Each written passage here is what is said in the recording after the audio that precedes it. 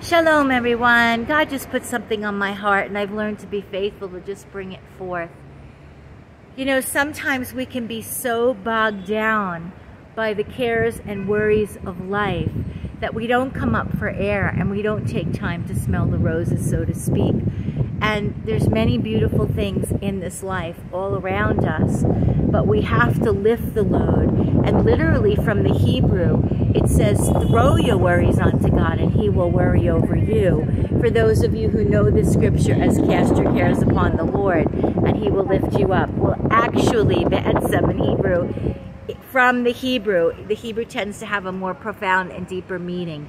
Throw your worries onto God and He will worry over you.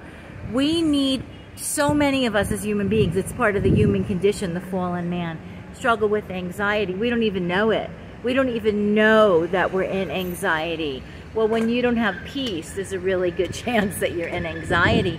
When you have fear of the future, or you just can't get out of thinking about what's ahead rather than being present with God.